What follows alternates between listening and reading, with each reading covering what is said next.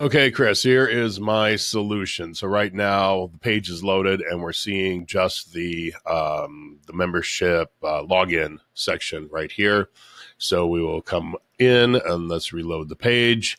And what you're going to see is I have a red shadow around the box and I have a dark background. So depending on what you have, you may or may not see that box sitting on your screen. And then it loads everything up. And of course, it's running a little slow, of course, because I'm recording like usual.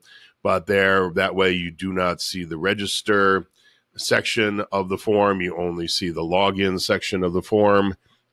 And so let's go in here and let's take a look at the tracking code for this. And here it is right here. The only thing, I would leave this as 100 milliseconds. That's more than enough time.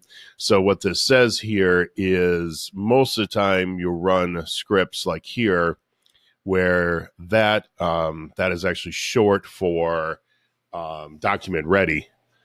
And so that means when the page just starts to load to put everything in, on window load, what it does is it waits until after all the images and everything else have been added. So basically, this loads like right at the end of the whole loading process.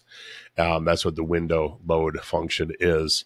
And then it just sets this timeout for 100 milliseconds. And we just set that timeout to a function, and then we run the function. You could do this a different way, but I just think it's cleaner this way to do it. And then we just have L member access, which is that element itself. And we say show.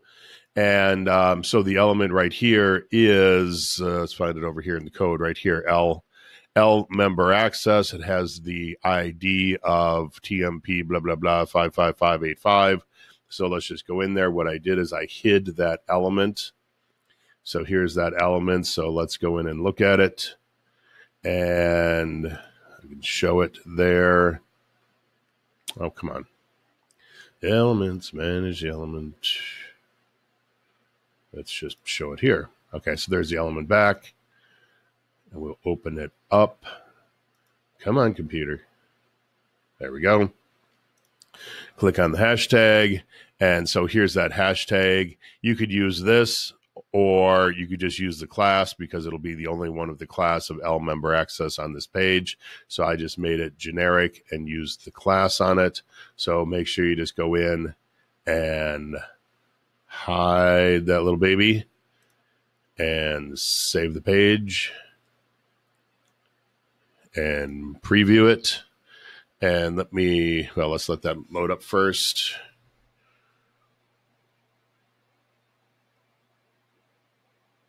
And again, it's taking a sweet time. I need to reboot too.